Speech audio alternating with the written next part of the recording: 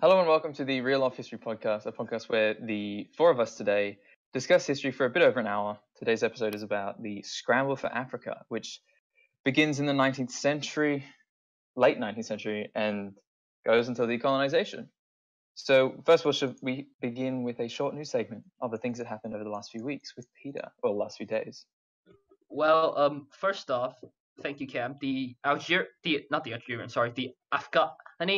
vice president survives a second assassination attempt, escaping unarmed after an attack killed one of his bodyguards in the northern of the country. The attack was claimed by the Taliban. It lasted an hour. A month ago, 14 people died in a suicide bombing at the Kabul airport shortly after the arrival of the Afghan vice president, and it was claimed by the Islamic State. The attack was claimed by the Islamic State. Did the Taliban or the Islamic State do it? The Taliban did this one, but then the one at the airport was claimed by the Islamic State. Ah, okay, all right. You mean the massive bombing? Yeah, 14 people died. Jeez. You want to move on? It turns out that he. Oh, sorry, is my thing cracking up? No, right. It's okay. Okay, it turns out that he's an ethnic Uzbek, and he wants to appeal to the Uzbek voters in the north of the country, and he's a former warlord as well. So he was an ally of the Americans, and that's probably why he's an enemy of the Taliban now. Yeah. I feel like even though the relations have been getting better with the Taliban and the US due to the ongoing negotiations, they don't really like each other that much. I think that's just like a statement from the Taliban saying, because he was a US supporter. Yeah. They want US to like completely go, and they want US influence to completely go. That's probably a statement they're trying to make. Yeah. Yeah, I imagine. There's probably gonna be some purges by the Taliban after if they take control after the US withdrawals. Yeah. Okay, so the next story, China's been building bases in Antarctica. The 42% of Antarctica has been claimed by Australia as a sovereign territory, and Australia does have research stations on the Antarctic coast. There's a total of 80 separate facilities open in Antarctica, and China is currently building its fifth station on Antarctica, even though it has not secured environmental approval. However, we really don't know what the Chinese are doing at Antarctica. All we know is that China's interested in expanding and building its bases all over the mostly unclaimed continent. So you said there was a fifth. Are they all like located around? So yeah, they're located all over the place. They've got 3 in the Australian territories, and then they have 1 in the New Zealand territory, which is getting built right now, and then they have the Great Wall one, which is on the other side near Chile. Okay. Well, to be fair, since Antarctica is terra nullius and no one really recognizes the claims, I don't necessarily think there's a problem, because it's more than easy enough for China to argue no one has claim to this territory, therefore we have the right to build there, right? As long as it's scientific, which I'm pretty sure is like within international law, right? I think that's fair enough. Nobody's actually, Australia just started picking up on their how would you put it? Like, they check all these bases to make sure that they're okay because they're within their section of the land, but they haven't checked China's in so long because they're so remote, and the Chinese don't necessarily let them in sometimes. So that's why they're feeling a bit threatened by it. Yeah, I guess that's fair enough. And of course we aren't really quite sure why the Chinese is building a fifth base. It's all sort of really mysterious. Why would China be interested in the Antarctic for resources? Probably, but currently I think we aren't really that sure. I think that it could be to do with the resource. It also could be just like China's just trying to spread their influence as much as possible at this time, like at this moment, in this year and in the previous years. And this is just another way of them doing that. It's sort of just like disrespecting other nations and saying we can do what we want, in a way, So Yeah, I think there's no- it's just them trying to spread influence more than necessarily. And there's no way Australia's gonna object. Yeah, obviously not, because biggest trade What- partner. Yeah, And what are they what gonna would do? Yeah, exactly. So I guess this could be, summarized as more of like an opportunist move where they could do something just because, it's Yeah, possible. exactly. Yeah, they're just showing the fact that they can do something. Just shows the influence they have, etc. All right. I mean, obviously, I think they could still be using it for like research purposes, obviously as well. But I think I there's an can't really underlying. imagine how like a sufficient military base could work in the Antarctic. Yeah, that's true. Although you say that, but then the Russians have like really high Arctic bases and stuff like. Yeah, but I can see the Arctic. but I like, can see the Arctic bases because the Arctic bases can hit Alaska and over the other side into Canada. I mean, well, Franz Josef Land, which is like really far north.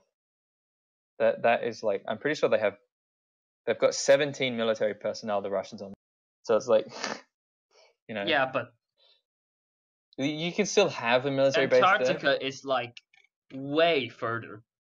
Like, compared to the Arctic to the Russians. I think Franz Josef Land is like really far up. Like it's next to the top of Greenland, basically. I think. But I think obviously depends how far inland they're building the bases in Antarctica. I don't know. It's not interesting. But there's no point really having a military base there because it's like, what are you going to protect? That's true. What are you protecting? What are you actually like? Yeah. So. All right. Are you ready to talk about the 12-year-old who can lift 120 pounds? No. Oh my god. 12-year-old that can lift. Oh my god. I mean, since Peter's brought it up, we might as well discuss it. I don't know. I haven't even watched the video. Oh my god. Wait, which news? It's BBC? on the BBC. I love it when news people just make stupid articles just to like, just for the sake. It seems like they're just trolling half the time. 12-year-old they can lift 120. Yeah, I see it. Does it matter? Damn. She's not even like buff or anything. She's like skinny. That's impressive. Okay, I think we don't need to talk about 12. Apparently, she's been training 7 years old. Damn. Jesus. To Brooklyn live. Sitner dreams of going to the CrossFit Games in 2019. Damn. That's intense. Okay. Anyway. All right. So let's get started. Oh, okay. Yeah, sure. So before we actually get into the Scramble for Africa, just some quick context about the topic what we're going to discuss. So, before like the 1870s, Africa hasn't really been colonized. In the beginning of the 19th century, very little bit of Africa has actually been taken over by the Western colonial empires, as the Europeans were not interested until the late 19th century, where the amount of resources and potential that Africa held became more apparent as time and technology improved. However, the Portuguese were actually the first to establish any sort of contact in the coast of West Africa, and they actually formed trading ports and fortifications as early in the 15th century. So, would anyone like to just start off by contextualizing about what the Portuguese did? They also had a significant amount of like land, surprisingly, in like Mozambique, in modern day Mozambique. If you look at that sort of part, like southern Mozambique, they had a decent amount of land there. I think obviously mostly trading ports. Actually, I think the trading posts were like all across the African coast, like even up into like Mombasa and like even further up to the Horn of Africa, and like all the way around. So like even though I don't know, the Portuguese sort of pioneered that in a way. Yeah, but obviously other than the Portuguese and the Spanish in the north, the colonization started basically due to the Bourbon Conquest. Yeah. Although actually, when did the Cape Colony? Was the Cape Colony before? I think it was. The Cape Colony was a tiny bit earlier, but it was the Scramble did actually just kick off with Leopold at the Berlin Conference as a result of that. But exactly. And we talked about it in our episode where the Portuguese was one of the longest lasting empire who pioneered a lot of exploration techniques. So it really shouldn't be a surprise here that they were one of the first to establish sort of contact around the African coast. Yeah. But one of the main reasons why Africa hasn't really been colonized for so long is because no one's actually went ahead and mapped it. No one really bothered to do like an exploration of inland Africa and just to see like, what the hell is even in there. So for a good like 50 years, or the African continent has really been left in a state of just, I guess, unknowing. The Europeans didn't really know what was on the African continent. The Portuguese mapped the coastlines. Yeah. They did pretty good in terms of mapping the coastlines, but no one went inland. No one. There actually were like not even that many former states in the inland. We only had like a couple along the coast, so more fertile region. West Africa had a lot. West Africa, things like Mali and Songhai and all that were like the only. And then obviously you had in like Ethiopia. Other than that, it was just tribal pretty much. And then the Congo, obviously, the Kingdom of the Congo was. Mm-hmm. So one of the first people who actually went ahead and explored the inland of Africa and did just so much contributing to the ability for colonization and exploration as whole was David Livingstone. He was a missionary who was accepted into the London Missionary Society in 1838. He originally wanted to go to China as his missionary work. However, the Opium Wars made that impossible, so he decided that it would make sense for him to go to Africa. He arrived at Cape Town June 31st, 1848, deciding to spread the gospel in the untried regions of the north, wanting to do so through the natives as a conduit instead of just being sort of direct interactions with sort of his messengers. By 1842, Livingstone has gone further north in the Kalahari region than any other European, and in just a year he was able to familiarize himself with the local languages and cultures. During a journey to Mabota in 1844, he was obviously. He married Mary Moffat, who was the daughter of the person who got him into this whole missionary business. And Livingstone obviously had a lot of achievements. The first site, Lake Nagami, was awarded by the World Geography Society. He decided that it's actually British version of South Africa. He was going to move on 11th November 1853. He went up wanting to open up the interior of Africa and complete one of his major goals, which was to undercut the slave trade. To do so, he tried to discover a route to the Atlantic. Unlike other explorers, one of the key traits of Livingstone's expeditions was that he didn't bring that many soldiers, and all he did was travel lightly, brought a couple, African servants and assistants with him, which avoided a problem that other explorers had, where the locals mistook them for slave traders, and just came in and attacked them. Livingstone's preaching was also quite distinct. He never forced it on unwilling ears when he preached his Christian messages, and he was able to negotiate passage with local chiefs as he understood their local traditions. And Livingstone had discovered Victoria Falls on May 20th, 1856, named it after the Queen, Queen Victoria, and when he returned to England on the 9th of December, 1856, he was revered as a national hero, striking up, intense interest about the exploration of Africa. And that is really how the first of the African explorations really started off, was due to Livingstone's exploit. He later tried to continue north with more support from private bodies to try to find the source, to explore first Zambezi, and then later find the source of the Nile. However, during this during his Zambezi exploration, although it failed due to poor organization, the fact that he couldn't go up this river, his prestige was impaired. However, the scientific knowledge gathered on the failed trip was nevertheless quite important. And Livingstone later spent the rest of his life searching for the source of the Nile, and he eventually died in Africa on one of his exploits, where he met Henry Morton Stanley, another very important explorer, which we'll touch on later. Yeah, I always find it amazing how much influence missionaries actually have exploration and coming into contact with these new places. Like, if you look at Japan as well, that's another prime example of missionaries having an effect. And obviously Livingston. It's actually, I think that's pretty amazing. And the American Philippines too. Yeah. I think that's pretty cool. He was actually pretty significant, having a effect on Africa and European knowledge of Africa. He was pretty significant. He's one of the first people to decide to just go out into the African continent. Yeah. I suppose regarding the point about missionaries is that they are more or less the more human aspect of the whole expeditionary force.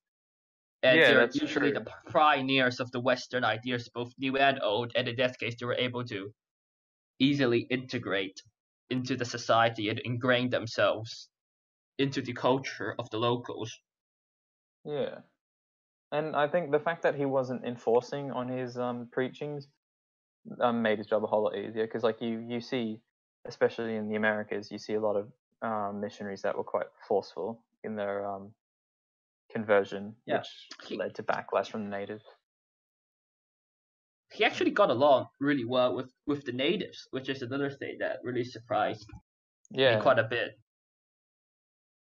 You want to move on? Yeah. Livingstone was obviously one of the pioneers for African exploration, and it almost triggered interest in Britain regarding Africa. However, on the European mainland, King Leopold II of Belgium had his own plans regarding what he wanted to do with Africa, and he did so through an explorer named Henry Morton Stanley. Leopold previously chaired the International African Association, and he had interests in using the International African Association as a philanthropic guise, so he could sort of civilize, with air quotes, the African region and take it over for himself. He got Henry Morton Stanley to explore the Congo Basin region, doing extensive research around it. And what ended up happening was he was able to get all of these chieftains to sort of just sign treaties that the chieftains didn't know what they were signing.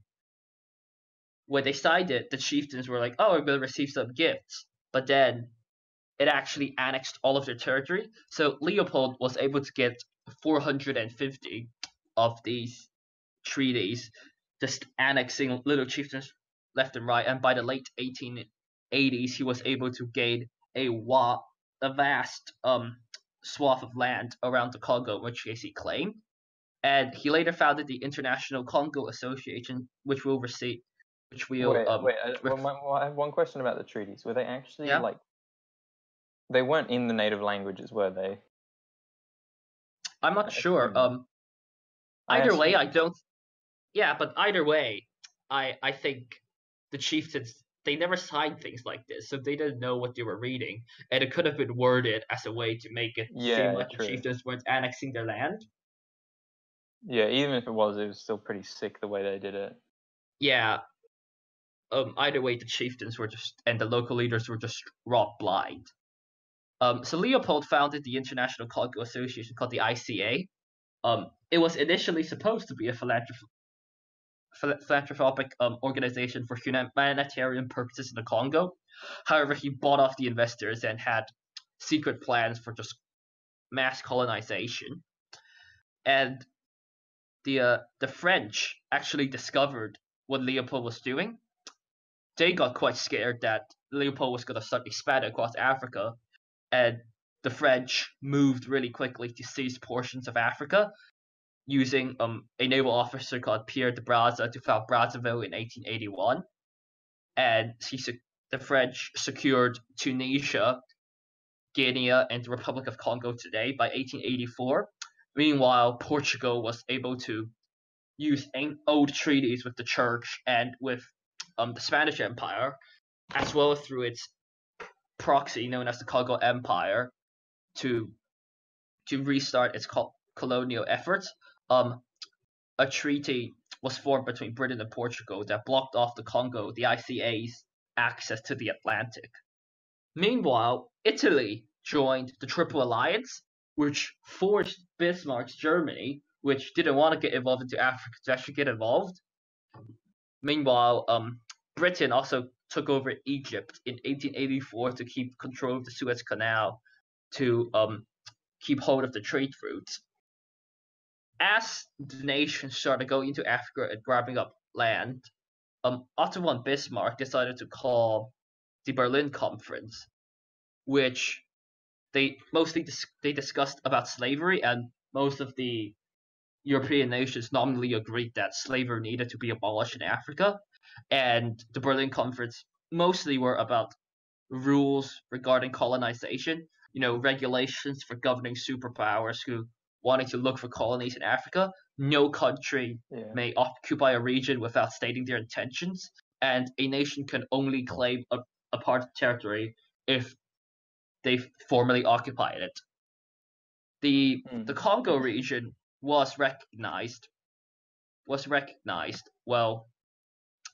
as part of Leopold's claim. Leopold's claim was recognized. However, it was recognized on the principles that Leopold would use his Congo region to improve the state of living for the natives and sort of build up as a actual state. The Berlin Conference was important as it ensured there won't be war to break out between the natives, as the European superpowers didn't really want to go to war in Africa, and it would be counterproductive and still be fighting a two-front war against each other and the natives.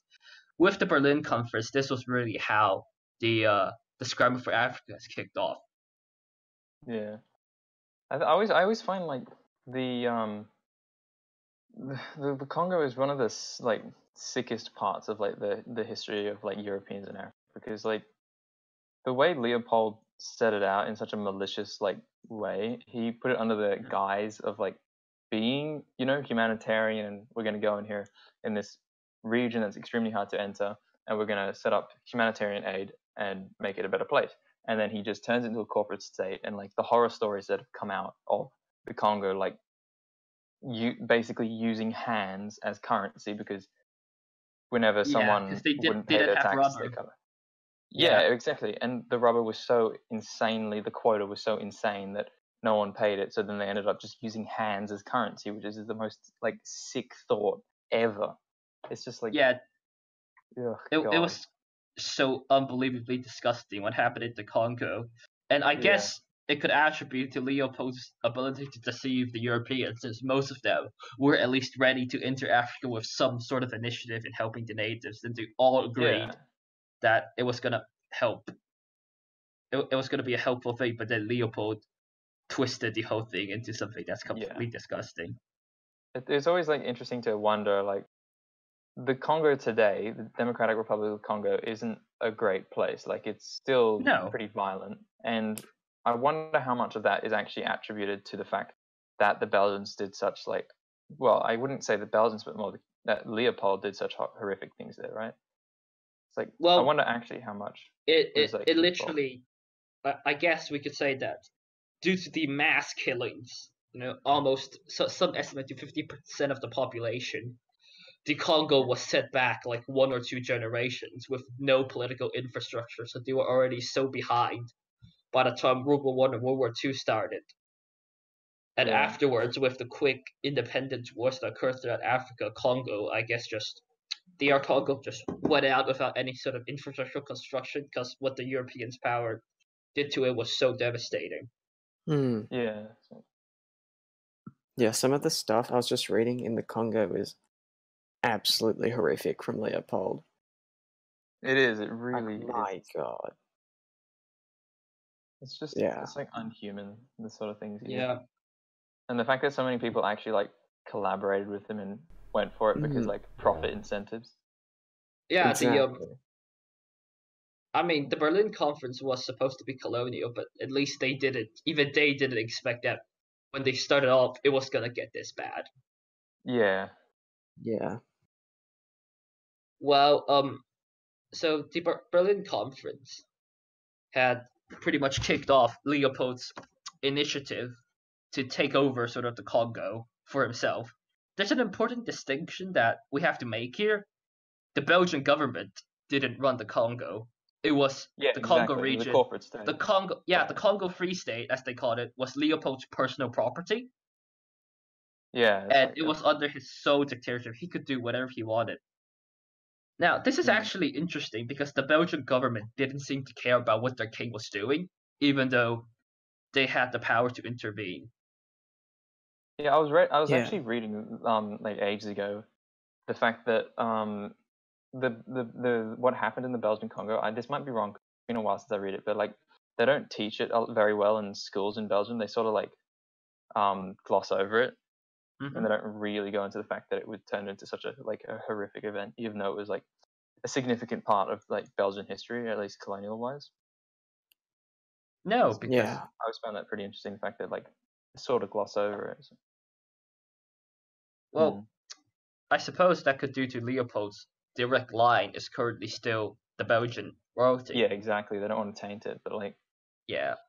Well, no, I don't think it's his direct line. I think since he didn't have any children, any male Oh. children, Yeah. it's like his brother's line.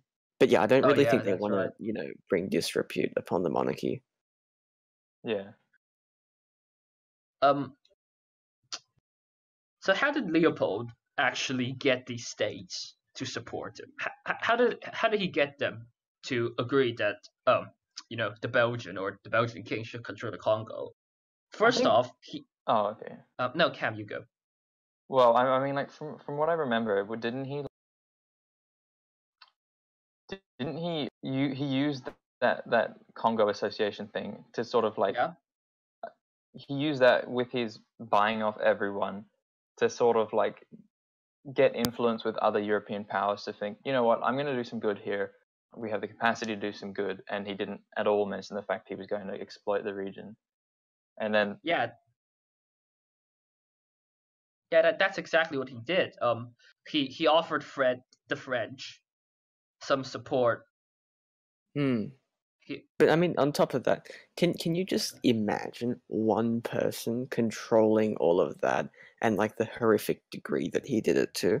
I mean, like I know that the British kind of had that in the Raj with like their crown colony in a way, but like Yeah. Leopold himself controlled the entire Congo, and just like by that point in European history, they'd all instituted like parliamentary reforms and things like that, so there was more democracy and less absolute dictatorships or monarchies. Yes. But like it's almost like a new absolute monarchy just in Africa, but done by the Europeans.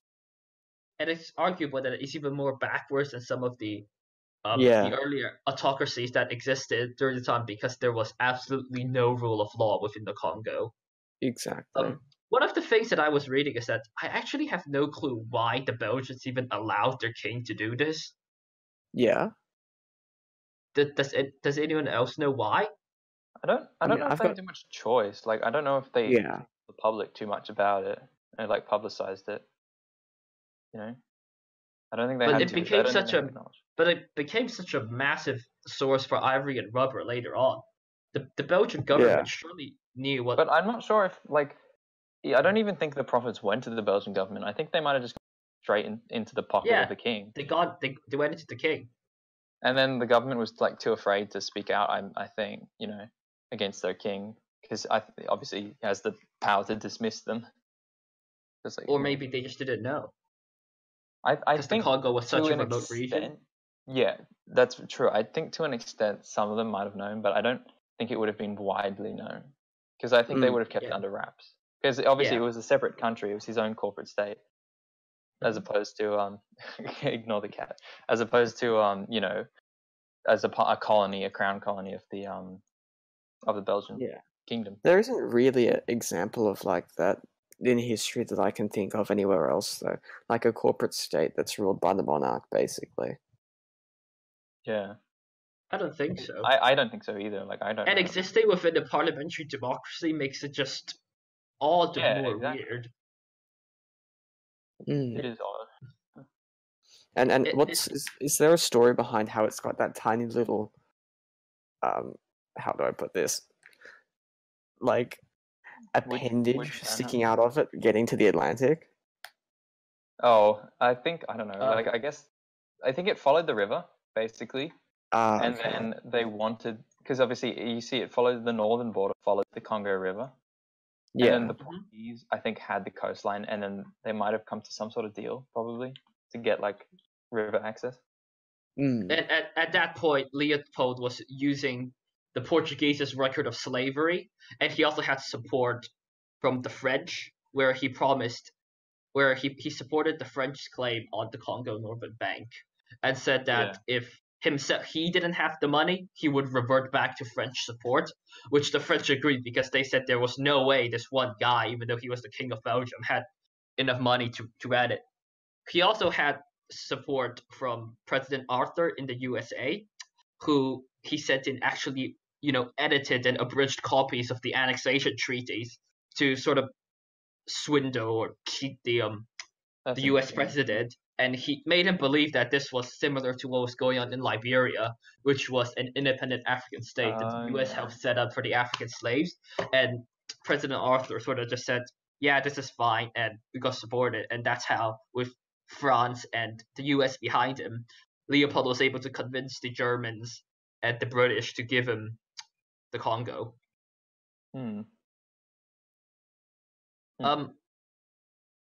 But what did Leopold actually promise? So we're going to move on to Leopold's initial promises, some of the problems he faced with the Congo region, and what his solutions were. So he promised to suppress the slave trade and promote humanitarian policies in the Congo. He guaranteed free trade with 20 years of 0% import duties. And another important thing, which was one of his earliest decrees, was that the Congo Free State, we're just going to abbreviate to the CFS here, had the right to own and take every bit of vacant land which was uninhabited or unclaimed in the Congo region, in the borders of the CFS. Now, since the vast majority, over 90%, I suppose, of the Congo was uninhabited, the CFS was able to use this claim and make almost the entirety of the Congo Free State, of its territory, state-owned land. And what happened was the Congo Free State ordered all of the natives to hand over all their produce of rubber and ivory to the state, basically leaving them with almost nothing since they were living on state-held land. This was one of the first things that he did to sort of start exploiting the populace and form a state-owned monopoly. Any ivory or rubber that was in that land belonged to the state, and since the only outlet of products like daily goods and stuff was from the state in the Congo region, a state-controlled monopoly was created where the prices could be adjusted, and the native Congo people received almost nothing for their work. Yeah, it's like we said earlier, it's pretty horrific, and the things that led like people discuss. I mean, you'd think that he might have used, the money to flood it back to Belgium or for his own personal gain, but apparently he used so much of it to fund and give gifts to his mistresses and friends and favorites, in the country, and just squandered it, basically. So, he committed all these horrific acts, and it wasn't even, to any measurable benefit to even Belgium or the Congo or anything useful. Yeah, I do remember reading that. Yeah.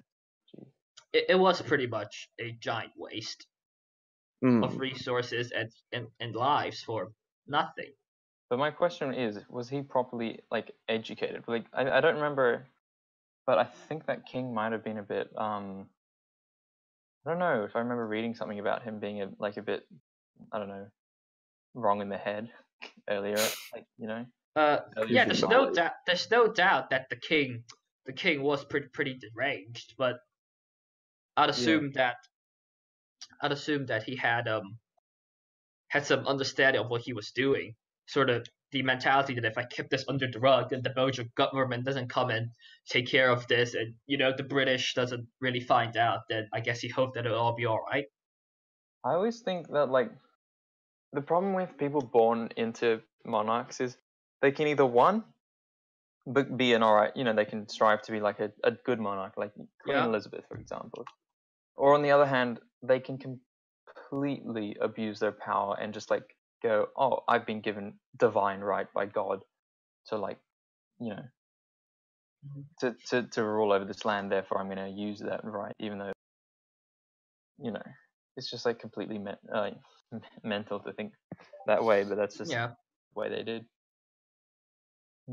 I suppose the Congo Free State would be an examination of extreme oppression under an autocracy and what that meant, especially placed in with the technology and ambitions of a modern day, post-industrial revolution European colonial power. Yeah. Well, of course, there were problems, as in a lot of problems, when Leopold started off his little pet project. First off, when he started off, he didn't have money, so right off the bat, he owed a lot of debt, and he was risking his Congo region to lose to the Belgian government, which is why he imposed the state. He took all of the land for the state, and why he started exploiting the natives to sort of make back the money so that he could continue owning it. He also cooperated with some of the local elites who took advantage of Leopold's need for allies and imposed massive tax rates on the locals to exploit them further. There was also this pretty interesting and I guess funny thing regarding the Berlin Conference. There was a principle called effective occupation, where if you had a treaty with a local leader, or you flew a flag, or you established an administration with a police around a coastal region, right? The colonizer could pretty much just use this bit of land economically. However, due to the fact that the treaty at the Berlin Conference didn't specify how much of that land would be the coastal land that they were able to claim, to what extent of the coastal region. Also, the fact that with the treaties with local chiefs, the borders in the African regions were not well defined. What ended up happening was Britain had control of the Cape colonies, and they were able to use this loophole of ambiguity to claim absolutely huge regions of South Africa as a result of that. And by that time, the British were using this principle to move up into the southern Congo region. Also, Arab slavers and local African warlords still controlled the Congo interior. Well, what did Leopold decide to do with these problems? In 1892, there were decrees in the Congo region, in which case, after he was just bleeding cash with the whole state-owned land business, he was able to give these private domains to concessional companies, which gave them the private right to extract rubber, and Leopold gave away large regions of state-owned land to these concession companies, and private companies who weren't given their own land could work in Leopold's regions, but they were taxed to death.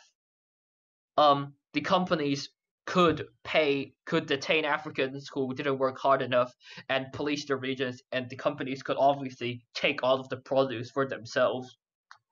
However, the concession companies had to pay an annual dividend, which to Leopold And with this cycle of working with the companies and earning their pay while the companies taking away most of the resources, Leopold was able to continuously fund and fill the royal coffers.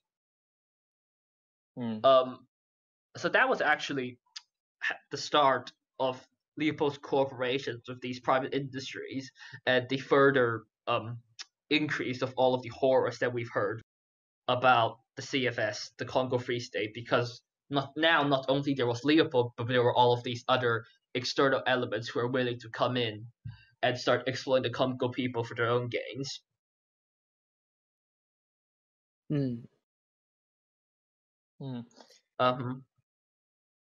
So another thing regarding okay, pause right here. Yeah, okay. Do you have time? Yeah. Do you have time? Do you have a lot of time? What? How much longer? Well, I'm gonna wrap up and then move on to. Do you have 30 minutes or 40 minutes? Yeah, sure. Do you have an additional of that?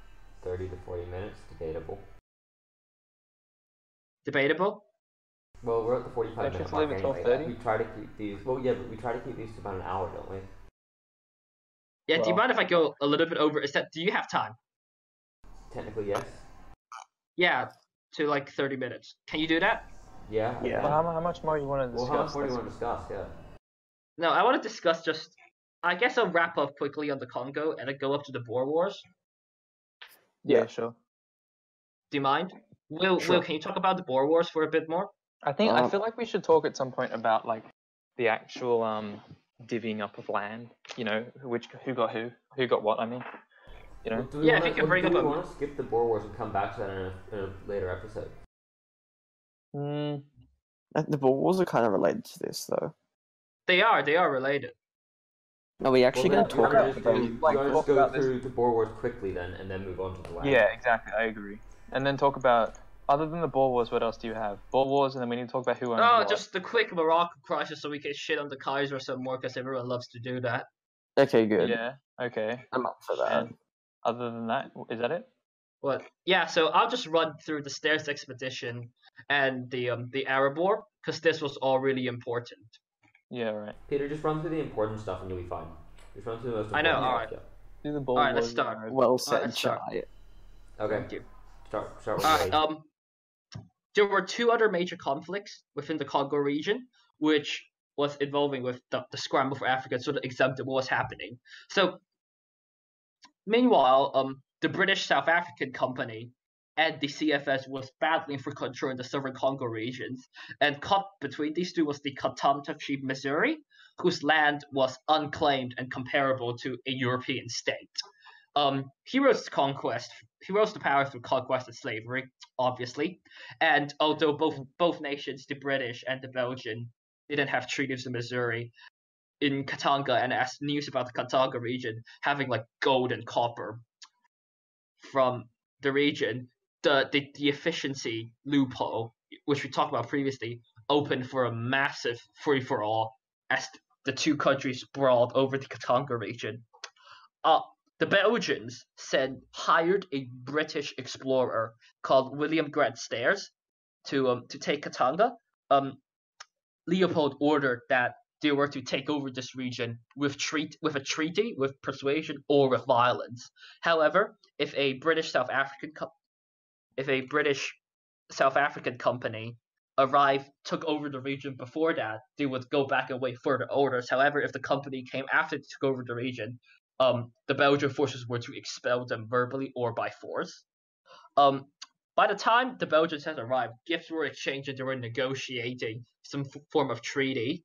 However, during one of the standoffs between the negotiations, Missouri was spying on the Belgian camp and later formulated a plan where he would stall the negotiation until either the British arrived. In this case, he could get out of it by having the Belgian and the British forces exhaust themselves, right?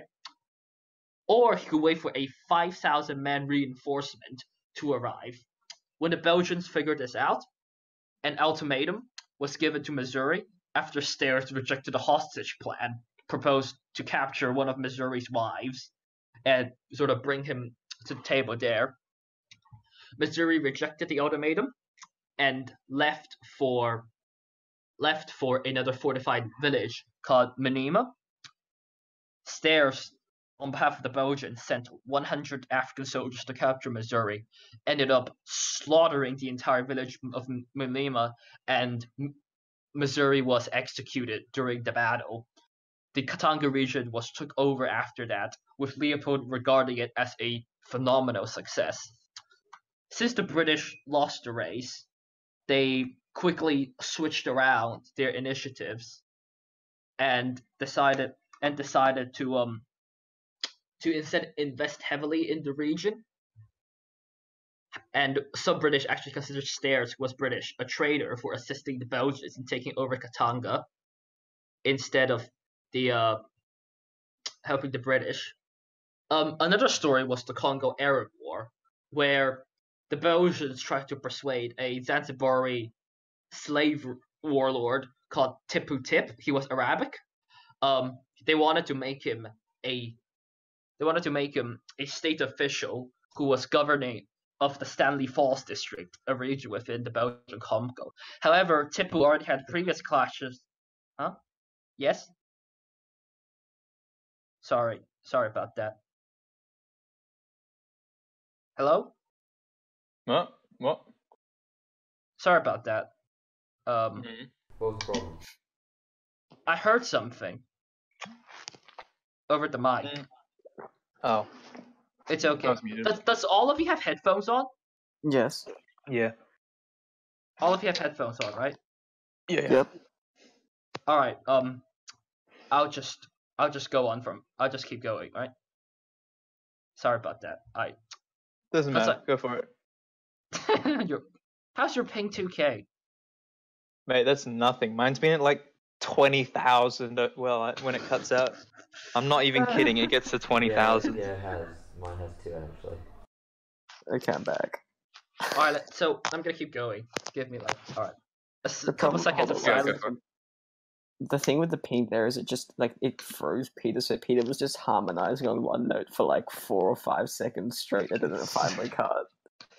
Does anyone have objections to me playing Oblivion, or should I not? Yes, Nine. yes. Don't? Do you wanna Okay, play? fine. Don't play Oblivion. You can play Oblivion. You can play Mini Metro, just don't play that. Mini Metro. I'm stuck on St. Petersburg. I'm triggered. Let's keep Alright, can we going. continue when ready? Alright, Yeah. Anyway, let's continue. so Tipu and his son was attacking the locals, right?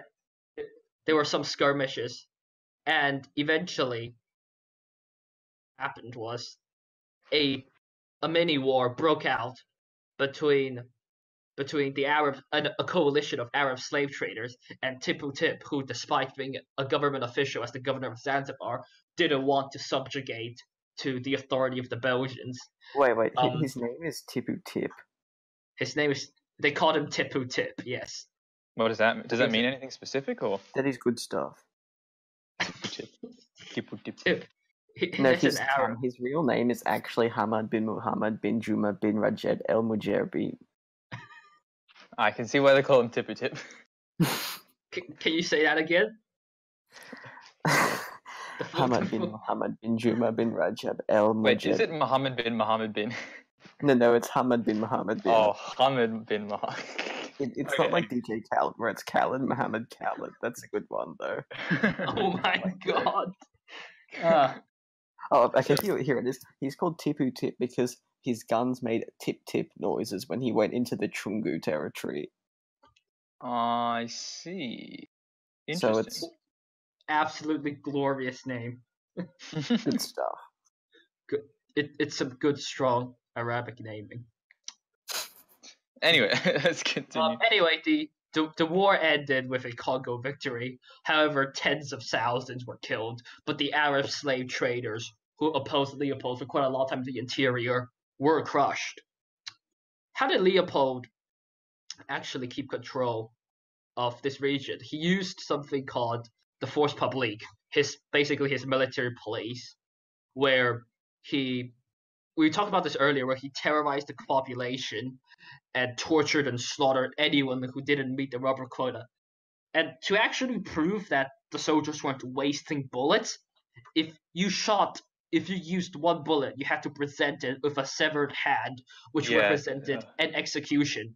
And if you didn't meet the rubber quotas, right, you would be killed and your hand will be cut off. Technically, a hand was supposed to mean, hands were pretty much the currency. Technically, you were supposed to kill a person and take their hand. But sometimes some locals just gave up. Some of the police would cut off their hand and leave the locals to live. Or sometimes the locals didn't meet the rubber quotas and they would have to get their hands cut off as a punishment. Yeah, it's so sick.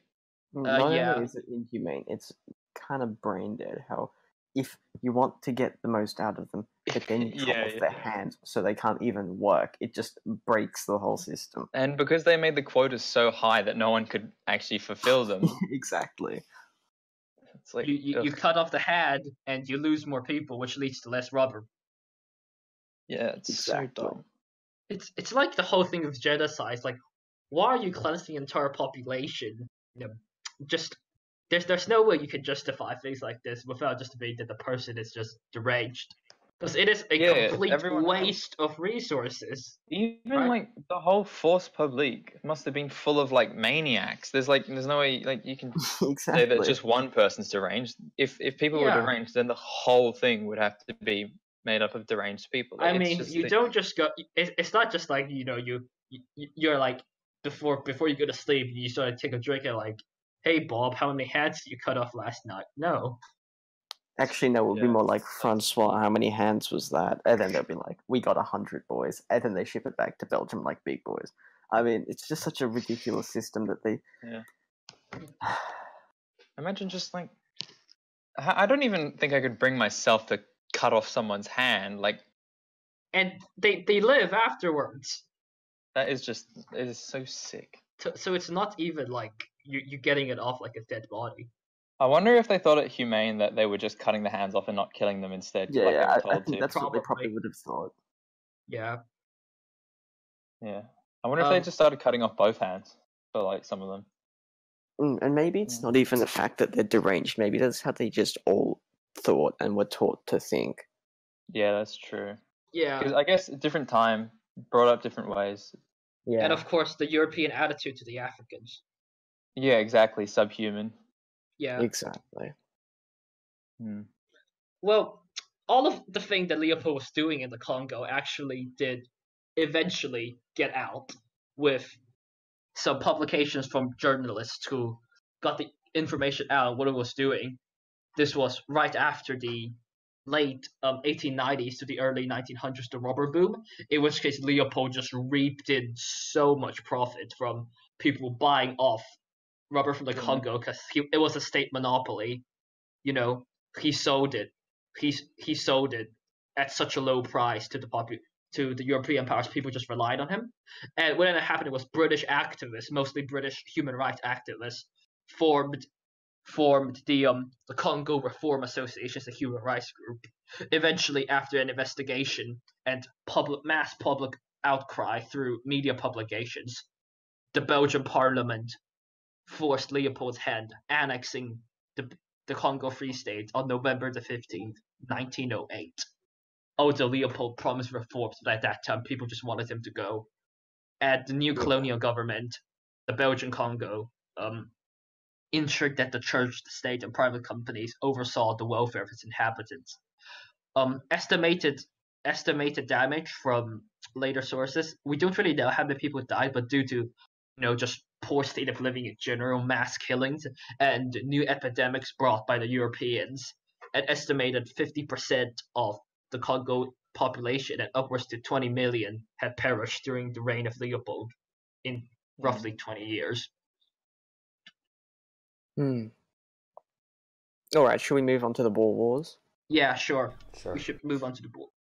Alright, so just for like basic information, the Dutch were the first on the Cape, and I'm not exactly sure when they'd settled it, but they were there before anybody else. But to really paraphrase everything, the British grabbed a lot of Dutch possessions during the Napoleonic Wars, like Sri Lanka and South Africa, modern day South Africa, and that's how they got there. And the Boers are the descendants of the Dutch settlers living in South Africa, and they were culturally and linguistically very different to the British, not really invaders, but just settlers now, and it led to a lot of disruptions and disputes between them. So the British and the Afrikaners signed the Sand River Convention in 1857. Essentially, Britain recognized the independence of the South African Republic, which was an Afrikaner country, essentially, though it was somewhat aligned the Boer with Britain. republics. Yeah, the Boer states, but mainly the South African Republic. Yeah. And then just to be clear about the definition, we're gonna refer to the South African Republic as Transvaal because that was the name of the region. They called it Transvaal, and this is to avoid confusion from the actual South African Republic or the Republic of South Africa. Sure. Yeah. So, and then in 1886, there was a huge gold rush in the Orange Free State and Transvaal and the Cape Colony, and it was actually somewhat in sync. I mean, in the same time as the California gold rush and even the Victorian gold rush in Australia. So lots of gold being found, but the British rushed into it pretty happily, like they always did when they found something that was worth something anywhere in the world. And as such, the Boer Republic started expanding into territories north of what the British officially controlled. Actually, I kind of find it interesting these days how you see most of South Africans these days, and while some of them have more British names, the vast majority of Afrikaners, white South Africans, still have more Dutch kind of names. I mean, I know I'm kind of most of the names I've seen from South Africa are from cricket, but a lot of them, all the white players, all have Dutch kind of names rather than anything remotely British. Just an interesting observation that the Afrikaners. I mean, obviously, we're not going to touch on apartheid this time because it's a later topic and a different topic. But yeah, it's a bit interesting how the Afrikaners are still the prevalent, white race in South Africa. Anyway, Peter, do you want to continue from there? Regarding the occupation of the Boer region and what happened? How the British tried to control the Orange Free State and everything. All right, so they approached them with this treaty, right? With the Boer republics. The two Boer republics, they were independent states, and there was a Sand River Convention signed in the 17th of January 1857, where the British recognized the independence of the Orange Free State and Transvaal. However, the British decided to pop down here to the two Boer republics and propose a British Boer Federation similar to French-English provinces in Canada. And of course, the Boer leaders rejected the plan. And successive British annexations in certain regions, such as West Gurkwaland, made the Boer republics uneasy about their British neighbors due to their expansionist policies. Another problem was that the Boer states were stuck between the British and the Kingdom of Zululand. Now, skirmishes broke out between the Boers, who were, we said, Dutch European descent, with the Zululand natives, and intensifying border conflicts with other tribes such as the Petty, led by Sekou Kune the First, over land and labor, and the Boers were defeated due to the Petty's firepower. However, King Cetshwayo of the Zulus decided to rearm and expand their territory, making that the whole region sort of filled with tension regarding this upcoming war between the Zulus and the European descent. The British suddenly came up with this special warrant and just annexed Transvaal. Although most people weren't really happy, they didn't really have a choice, since they didn't want to fight the Zulus and then fight the British, or rather stick around with the British first to help take out the Zulus, who they perceived as the more immediate threat. And after a couple clashes, and a British ultimatum sent to Cetshwayo on the 11th of December 1878, Transvaal was annexed 1877 by the British. the British invaded Zululand when Cetshwayo didn't respond. However, Cetshwayo, the king of Zululand, was aware of just what kind of war he was going to go into and put his troops on defensive position near the border where he said, don't attack unless you're provoked.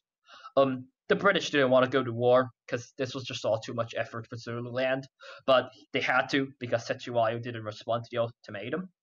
And the British annexed Zululand on 4th of July, 1879, leading to rising nationalistic sentiments among the Transvaal people after the Zulus had been defeated, which caused for a revolt after a Boer citizen refused to pay taxes, and the British took his wagon to auction it off. But then there was a riot with 100 Boers disrupt the auction, leading to violence and escalating into war. And Transvaal declared their independence on the 16th of December, 1880.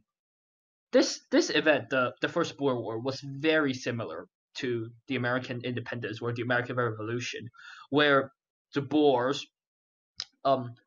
uprising were made up of civilian militias who were skilled hunters and cavalrymen.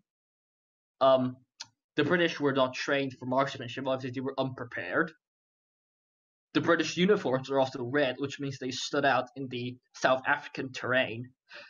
They were also commanded by a commander called Sir George Pomeroy Colley, and right off the bat, the Boers decided to start sieging all of the British forts, and Colley's forces attempted to take back the garrisons and break through the Boer lines. A lot of times, for example, in the Battle of Laing's Nek, Colley tried to free his garrisons from Boer attacks and was completely annihilated by the Boer forces. 84 British soldiers were killed, with 113 wounded and 2 captured out of the 1,260 Boer troops. He rushed his soldiers against 2,000 Boer soldiers instead of waiting for reinforcements, and were just decimated, completely destroyed. Another battle at Schoonhoek, where Colley attempted to clear a path from Newcastle to Mount Prospect. He was once again ambushed and attacked by the Boers and encircled, put into defensive positions. Thanks to rainfall, the Boers were decided to retreat and continue the battle tomorrow. However, at that time, Colley had already left. The most decisive battle in the First Boer War was Majuba Hill, where Colley's 360-man overlook over Majuba Hill were found by the Boers, who used accurate shooting and environmental position to drive out the British.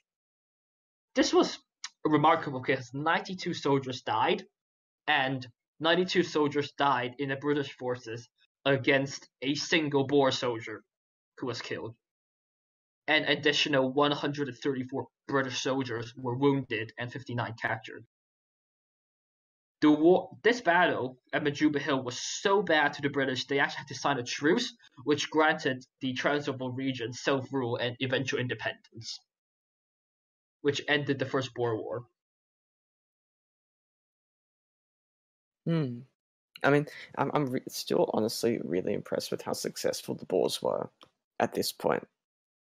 Like, they were always sort of, the natives who weren't really as armed or well-armed or well-trained as the British, but like, this just shows you, I mean, like what we were talking about last time with Afghanistan, if you know the terrain, and it doesn't matter how well-trained you are, but it's so much more effective because, as you can see, the Boers could just lay ambushes like we saw at Majuba Hill and all these other places, and they were so much more effective than the British, who had no idea what they were doing. Yeah, and the fact that the Boers had the support of the population while the British didn't, and they weren't as trained. I mean, it's insane to think about. Like, the British were professional soldiers going up against a bunch of hunters and sort of just marksmen who just lived off the land, and how much of a difference that could make, like, day-to-day practice. Exactly. Now, this was the first time since the American Revolution where the British had to sign a treaty that was against them. This was one of the very few times in the First Boer War where the British had lost against native forces or any. Oh, hold on, Peter, 1 second. Can we also point out that George Pomeroy Colley was actually killed at Majuba Hill as well? Oh, he was? Like, that's how bad the defeat was. Yeah, he actually got killed in Majuba Hill. Wow. Like, that's how big the implosion was from the British. Maybe that's why they had to sign the end to sign the truce, because look, our commander's dead. Yeah, exactly. Yeah, pretty much. All right, are we going to talk about Cecil Rhodes, Peter? Yeah. Cecil Rhodes, and what happened with the Second Boer War was that as time went on after the First Boer War ended in pretty much 1881. No, wait, not 1881. Around 1881. Cecil Rhodes, who ruled the Cape Colony, which was modern day pretty much South Africa, the resource boom and the gold rush around the Transvaal and the Boer regions led to a huge influx of outlanders to Transvaal, as they didn't have the manpower or the resources to exploit it. What ended up happening was the outlander population became larger than the Boer one, but they didn't have things like voting rights. So the British demanded full voting rights for the outlanders, but were rejected. Cecil Rhodes and his expansion of his policies obviously wanted to take control of the Transvaal region and its resources. So what happened was that the British tried to arouse an uprising through the Jameson Raid, an uprising by the outlanders, to spark a civil war and use that as a way to intervene into the Transvaal region, in which case the outlanders obviously give British favorable policies. However, that didn't happen. So what happened was that this uprising and the conflict regarding the natives, right, were led to the British invasion of the Boer territories. Initially, once again, the Boer decided to organize civilian militias and immediately went ahead and started sieging 3 targets: Ladysmith, Mafeking, and Kimberley. However, unlike the previous one, this was a protracted war, and the Boer offensive really, the British were ready for the Boer offensive, so they held off for a bit. And what ended up happening was the British sent a colossal amount of troops into the Transvaal and the Orange Free State region, the Boer regions.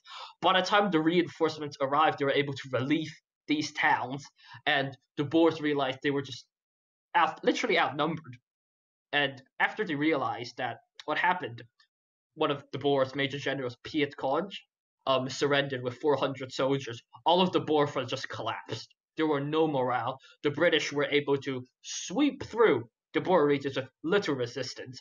The Orange Free State was annexed the 28th of May 1900, with war beginning on October 11th, 1899. And Pretoria, the capital of Transvaal, was captured after the Boers just gave up on the 5th of June 1900, and Transvaal was annexed on the 1st of September 1900. This led to a guerrilla warfare phase where the Boers retreated back into the terrain and took over all of the land that wasn't physically occupied by the British soldiers. This was initially effective, since the British had to once again adjust their policies to the Boers. But once they did so, the British began building blockhouses to parcel up regions of land and use sweeping Scots to slowly move through the country. The British also decided to use scorched earth and concentration camps to keep the population in check and destroy any resources that could assist the Boers, which once again led to mass deaths due to the lack of resources, thanks to the scorched earth policies, as well as the poor state of the concentration camps. Eventually, the last of the Boers surrendered in the early to mid 1900s, and the British were able to solidify their rule over Transvaal and the Boer republics. The Boers are a pretty interesting part of history, because it shows we talk a lot about the conflict between the Europeans and the Africans.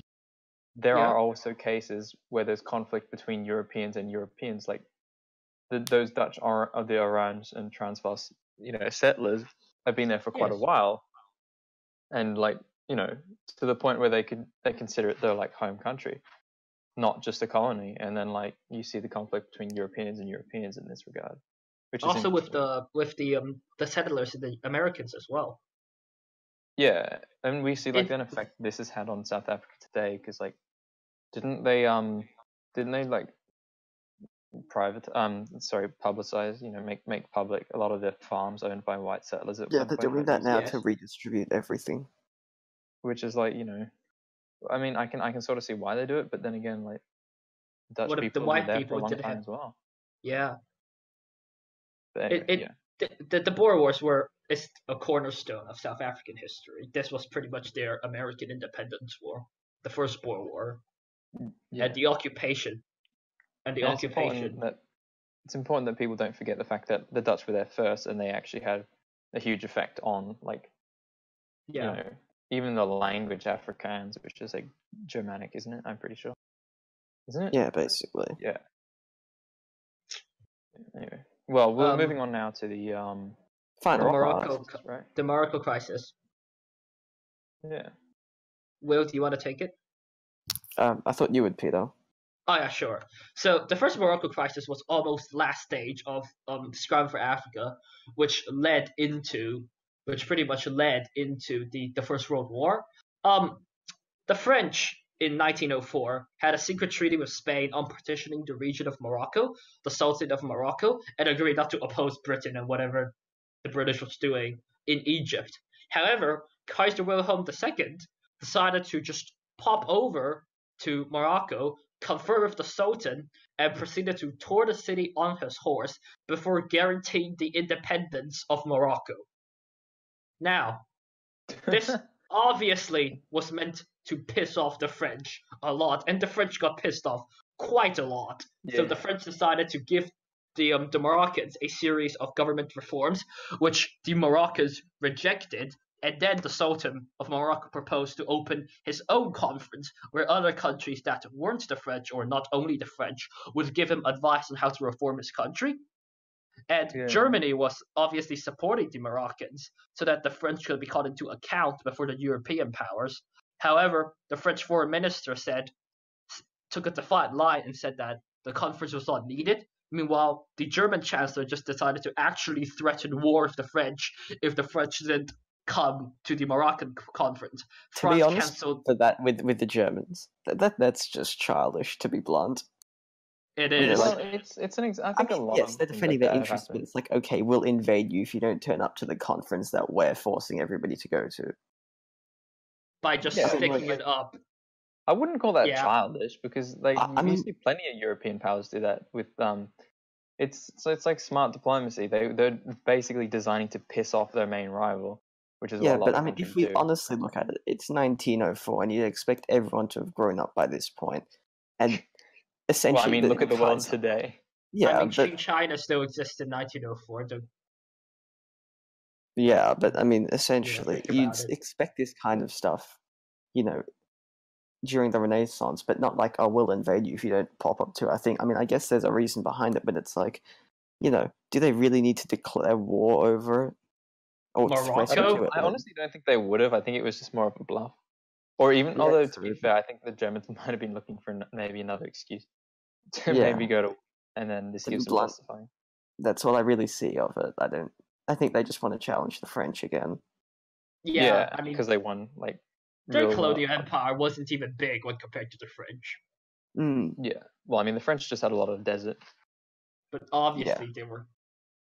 I mean, the Germans were looking for some way to expand, especially with the caricature of Kaiser Wilhelm, and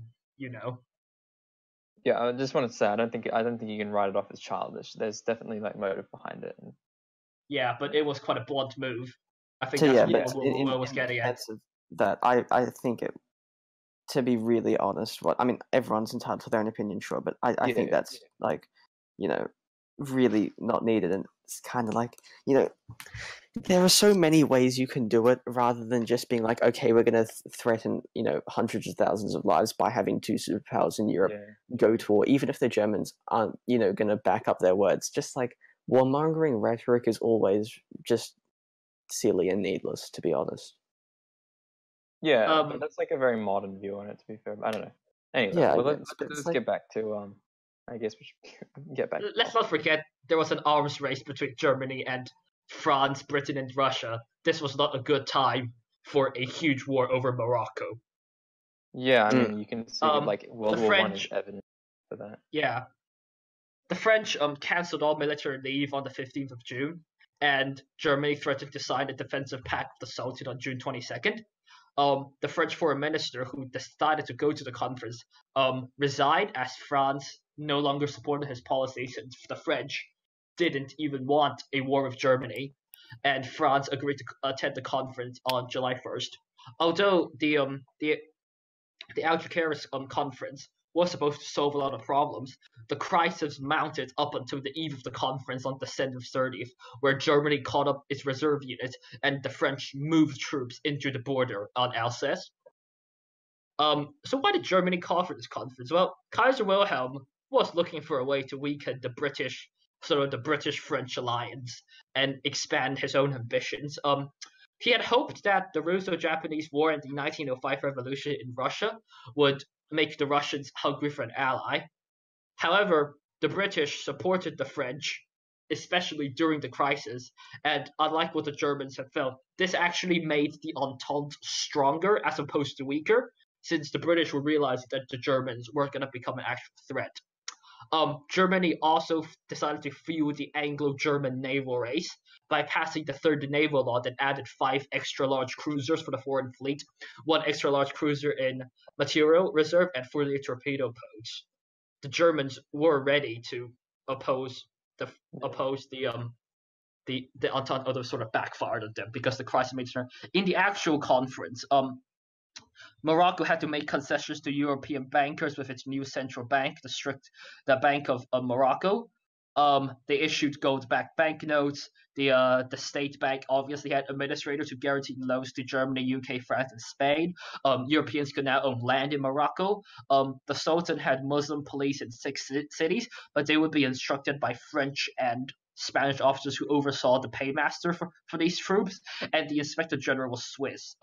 Although the Morocco delegates found it impossible to sign the final act, the Sultan was able to ratify it later in a decree, and the Morocco crisis deepened the divide regarding Germany and the British. Yeah. I mean, to be honest, the fact that it backfired kind of badly into the Germans' favor is, I mean, I kind of feel, to be honest, that yes, sure, they're an upcoming power, and yes, they just defeated the French. But if they really want to become, the power of Europe, they kind of have to slip under the radar and then gradually build up to a point where nobody can stop them. But if they kind of like, they forced their hand too early by, I think the Germans got like the big too boys, cocky, and they couldn't, back up their words in a way. I think they got too cocky because they won the Franco-Prussian. And then they were like swelled up in this huge like German nationalism, and we can do everything. And then the Berlin Conference gave them a lot of land, and then you see this very, very fast rise from a band of disunited states or barely united states to an empire, and then they would have gotten like drunk on that power almost, and then just sort of like push forward to try and get more and more and more, which ultimately led to their downfall. It's absolutely ironic to see the Kaiser Wilhelm II's policy to just start almost Zerg rushing with their expansion and just sticking it up to the British at every turn, when just a generation ago Bismarck's policy was with careful diplomacy to keep a balance between Britain, France, and France and Germany, and to see all of that just go to waste with the Morocco conflict. Exactly. That's quite interesting. If you want to hear more about German unification and Bismarck, check out the previous episode that we did on that, where we talked about that. And I think it shows you it puts into perspective just how great Bismarck was at political maneuvering, because the fact that, Kaiser Wilhelm II I don't think he was too bad. I don't think he was a bad Kaiser, but the fact that like it's like Bismarck was so much greater just shows like how amazing he was as like a chancellor. The Kaiser was unbelievably cocky. Yeah, he was. Yeah. And I feel like it just erased all of the good work that Bismarck had done.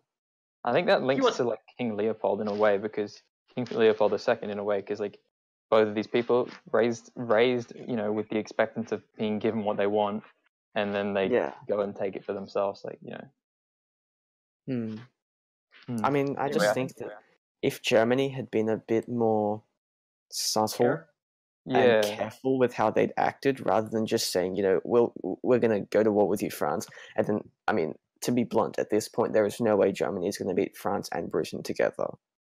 No. So I think they were kind of playing with fire in the sense that they didn't, really fully take into account the fact that, if they didn't back up, if they did back up their words and go to war, they would be trashed. And if they didn't back up their words, they'd have to back down. So I think it's kind of like playing with fire and not realizing that fire's hot by Germany. Yeah. That's true. And we're going to just quickly wrap up here with the Scramble for Africa. It's interesting to see how, the exploits of a couple explorers and missionaries led to massive atrocities under the Congo Free State. Obviously, you can argue the Congo Free State in the first few years of the 20th century sort of put in the seed, in which case led to decolonization after World War II, due to them realizing just the atrocities that occurred. Of course, later with the Morocco crisis, we can see the Scramble for Africa was actually one of the main instigators for World War I, due to the Kaiser's own willingness to challenge the British during this colonial, which is why it's called the Scramble for Africa. All of these European countries are grabbing up land in Africa in such a short amount of time.